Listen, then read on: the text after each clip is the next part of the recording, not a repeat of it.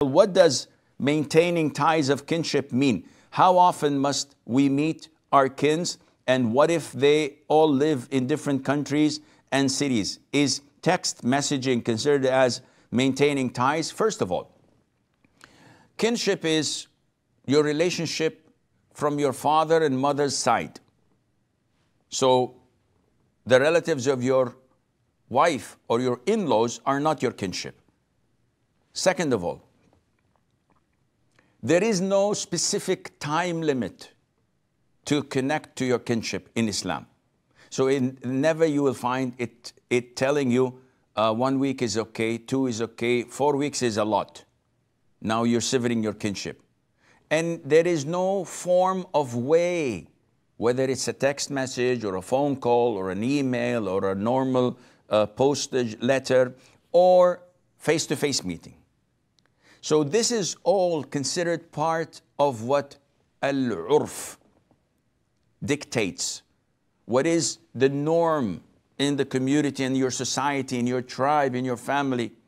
So sometimes I call my cousins like once every couple of weeks.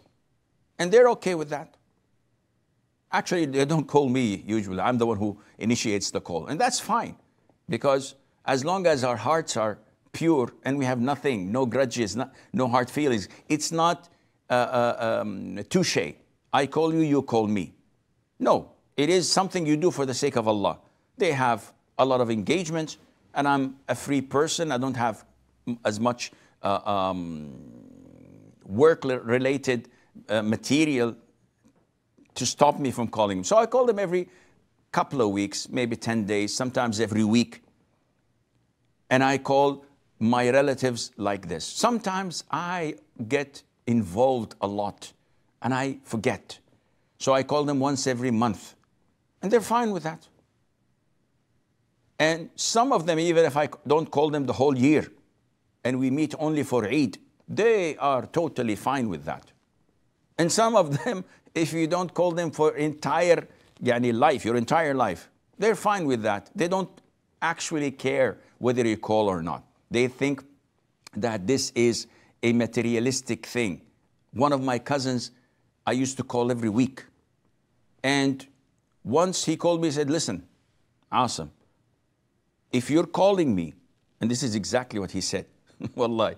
And the guy praised, the guy is a Muslim, but westernized.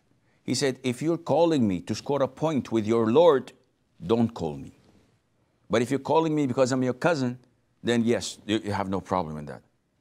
And this is how some people think. May Allah help us, Azza wa Jal.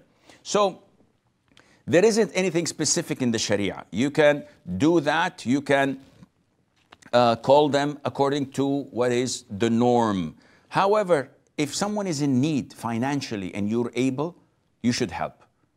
If someone is in need of physical help to carry things or move out physically, and you can do that, you should do that.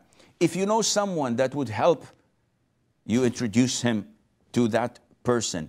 If they would require you assisting or at least coming to their weddings or their funerals, then you should be there physically, and inshallah this answers your question.